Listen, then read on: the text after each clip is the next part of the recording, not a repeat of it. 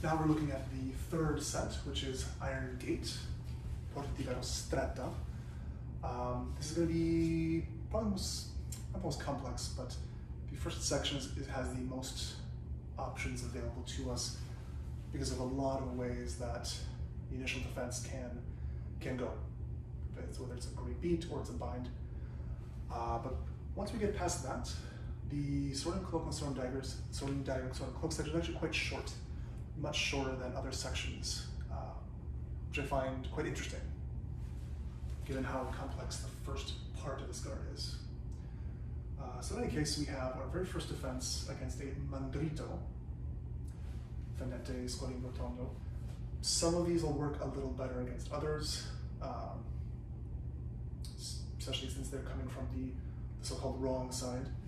If they give a diagonal or horizontal cut, I'm almost always going to have to transition to a headguard position, cut on the other side.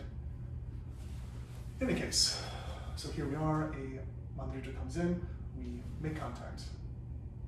Depending on how good that contact is, how well I beat their sword, I could, in theory, if I get a really nice one, beat, step forward with the left foot, have it follow, and slash to the face. More likely is a beat to make contact and cut to the head with a riverso, ending up in this curulunga alta position. If, however, we make contact and we are bound, I could turn my hand upwards and thrust.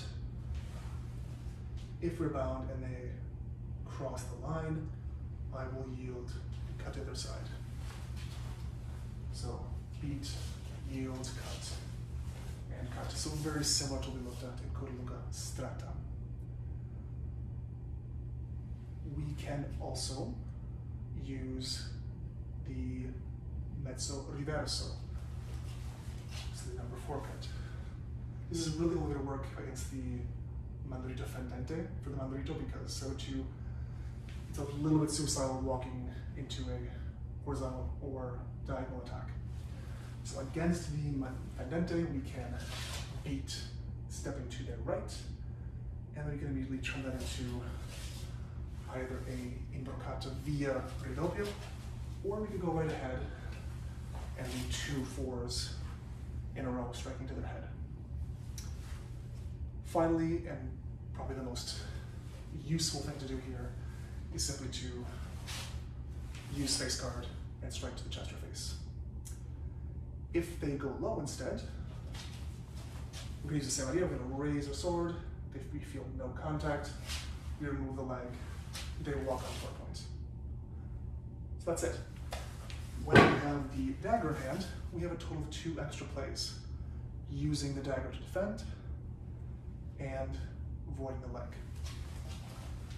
So we are here, mandrito comes in, step in either a punta reversa, turning into a riverso tondo, a mandrito to the leg, or a stoccata to the chest. All 3 of those things are likely, can be done depending on how they are attacking. So one time, the first one it shows is defend and cut. This could also be defend and cut from the right to the left, or defend and stoccata. If instead they go for the low line, we will raise our sword to faccia and step back, or we will raise our sword to faccia and cut the hand. Of course, we could simply just, with the sword in one hand, we could also just use faccia, but it doesn't specifically say we can, but it's there.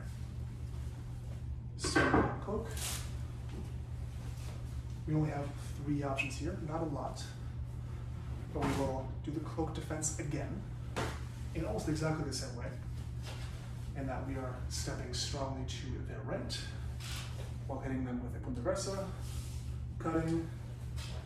This could also be a mandrito to the leg, or it could be a stoccata up the center. And alternatively, we could use the Let's stand by Faccia, which is always going to work. And for whatever reason, they went low, which is not really available here, but if we go for it anyway, we extend and let them impale themselves. So that's the mandriti defenses. The reversal defenses get a little bit more meaty. There's more to do there.